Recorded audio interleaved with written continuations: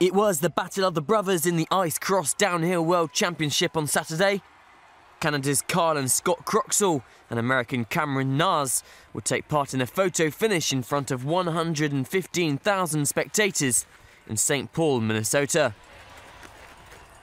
The unlikely success of 23-year-old Naasz, a college student who joined the sport as a rookie just a year ago, kept the American crowd fired up all evening, despite Arctic temperatures. It was the closest final in the 13-year history of the Red Bull crashed ice event. Naasz had jumped into the early lead on the twisting obstacle-filled 400-metre track. But the local hero ran out of energy just a stride or two before the finish line, as the two Croxalls sprinted past near the banks of the frozen Mississippi River. It took several moments for the judges to analyse the photo finish to determine the finishing order.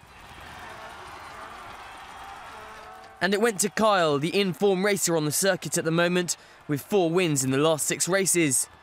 The 2012 champion and St. Paul winner last year now has a total of 6 career victories.